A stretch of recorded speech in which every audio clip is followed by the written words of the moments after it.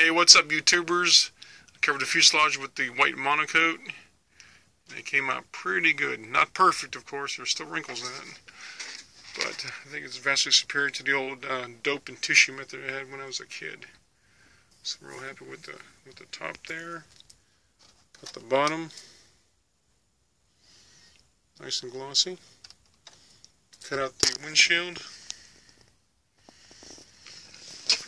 And also the side windows and portals. Now I still need to have to trim it up a little bit with the new X-Acto blade, but not bad. And as an aside, that what I used was a Hanger 9 sealing iron. I think it's an excellent little device there. Variable speed is only costing about $20, so I highly recommend this because it does an excellent job. So more updates as they occur. Thanks a lot.